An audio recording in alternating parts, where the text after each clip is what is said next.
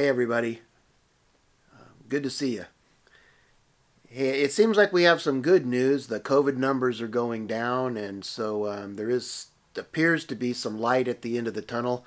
That one of these days we're going to be getting back to normal. But in the meantime, we are going to establish a schedule for our Sunday evening gatherings, and so we're going to meet. The next gathering will be on October 4th.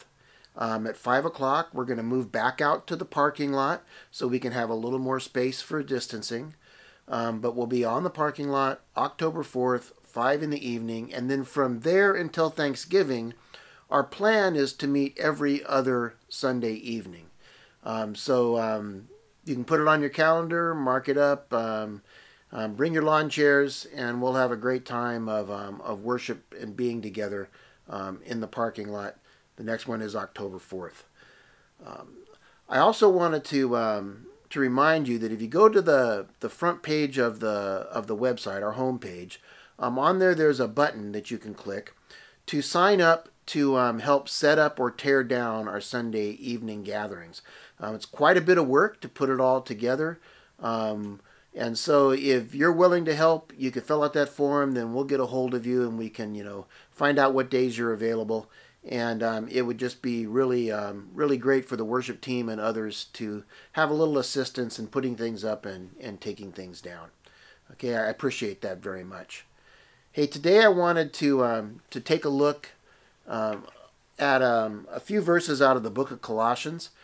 On Sundays we've been talking through the book of Ephesians, and there's so much wonderful truth in there. This idea that we've been blessed with every spiritual blessing in the heavenly places, that we've been adopted into the family of God, that we're seated at the right hand of God in the heavenly places, that we've been blessed with every single spiritual blessing you can possibly imagine. And the book of Colossians echoes some of those themes. And so I want to pick it up in chapter 3, verse 1. Listen to this. It says, "Since you have been raised up with Christ, keep seeking the things above where Christ is, seated at the right hand of God. Set your mind on the things above, not on the things that are on earth. For you have died, and your life is hidden with Christ in God. When Christ, who is our life, is revealed, then you also will be revealed with him in glory." The Apostle Paul's telling us that we should focus on the future, the things above. All those things that are laid out for us in the letter to the Ephesians, all those spiritual blessings.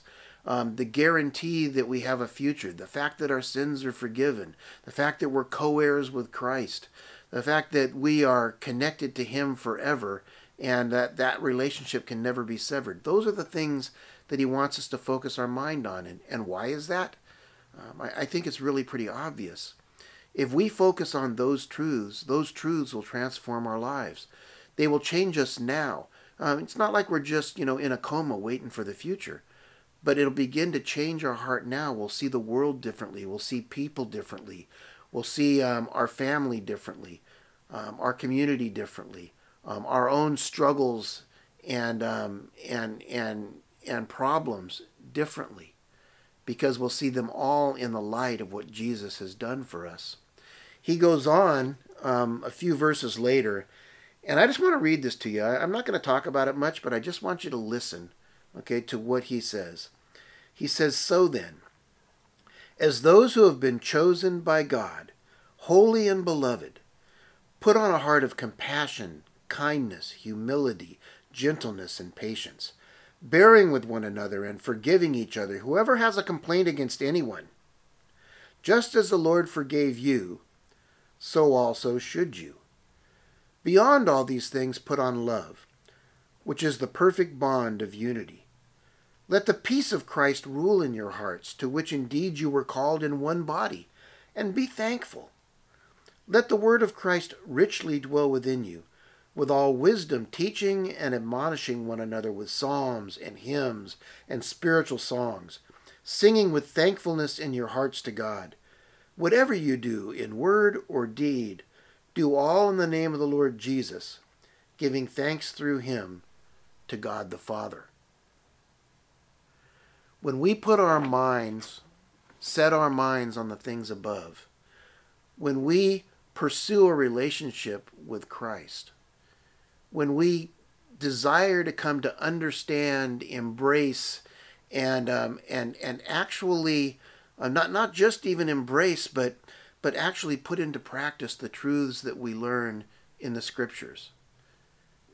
When we rest in the reality of what Jesus has done for us, then we're able to live the life that he just pointed out.